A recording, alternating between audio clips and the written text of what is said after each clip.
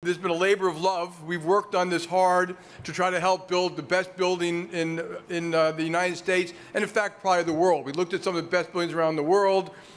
We looked at the best lobbies around the world, the best exchange floors around the best tops of the buildings around the world, working with Foster and Partners. They helped build an unbelievable thing, and they helped make JPMorgan Chase a company that all of us can be very proud of. Everyone here did a tremendous amount of work to get this done. There were 15, Gary told me there were 15 unions involved in building this building.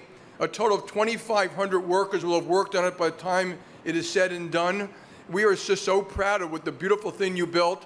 Gary had mentioned last time that your families are going to be able to walk by here and see the beautiful thing you built.